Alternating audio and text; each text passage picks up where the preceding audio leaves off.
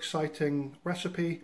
So Dal Makhani, you've got all the ingredients here. Let's talk about what dals and pulses we're going to use. So wash your dried pulses and dal beforehand, because you want the water that they've been soaked in to add to the rich colour and taste of the dal. A cup of kidney beans, 2 cups of black gram, which is urid dal that hasn't been skinned, soaked overnight.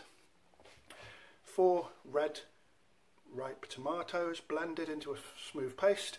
I'm using Mumbai piyaz. Use any onions you want, using about 4 medium-sized onions cut up nice and fine. We're going to be using some cream to add to the sauce, and also the important garnish to make it look really super. We've got some kasuri methi here. I'd say it was a small handful. I roast it in a pan and I get rid of all the twigs. Look at the nice uniform consistency of that. Got a teaspoon and a half of salt. I'll be checking the salt and adding it right at the end if the salt's not right, to flavour our oil. We've got 4 cardamom, or is it 5? We've got an inch stick of cassia. We've got 4 cloves, 2 black cardamom. Got 2 green chilies chopped. We have a pinch of nutmeg, freshly pested and mortared, so it's really tasty. We've got a teaspoon of chili powder, Kashmiri chili powder, and half a teaspoon of turmeric. We've got 2 tejpata, cinnamon leaves, Indian bay leaves, whatever you want to call them. And we've got 2 tablespoons of ginger and garlic paste.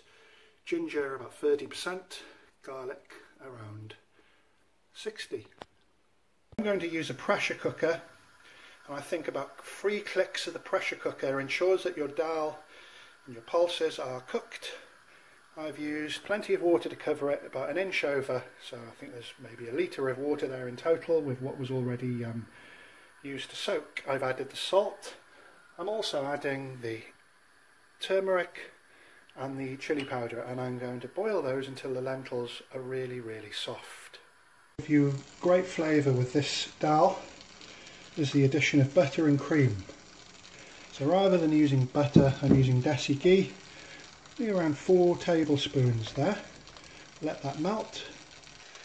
So desi ghee is always best. Spend a couple of pound more and just get the ultimate one. It's usually the most expensive. Now we just want to saute slightly the whole spices. We'll add the tejpata shortly. Just want to get as much flavour out of those spices. So low heat. Next the tejpata. Now the ginger and garlic paste.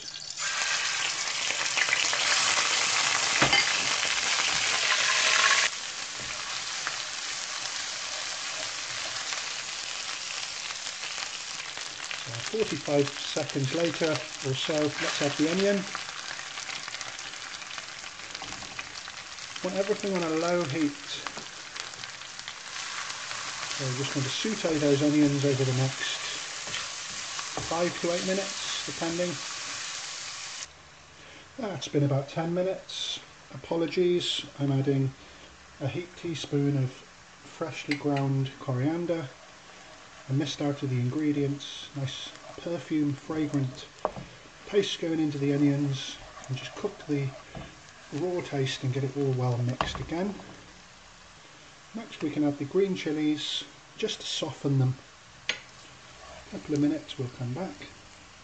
Now we can add the blended tomatoes, give it a good stir, put a lid on, simmer for about 10 minutes, gentle heat. Like so. So that's been slowly reducing. Let's add the kasuri methi, dried fenugreek leaf, and the nutmeg. Give it a good stir. And I reduce those tomatoes for about 10 minutes with a lid on, as I mentioned. I just want to give it a good sizzle, make sure the oil's split and the moisture is reduced, and we're going to add that to the kidney beans and the black gram. And it's nicely sizzled. That's just the way we want it, up with the heat.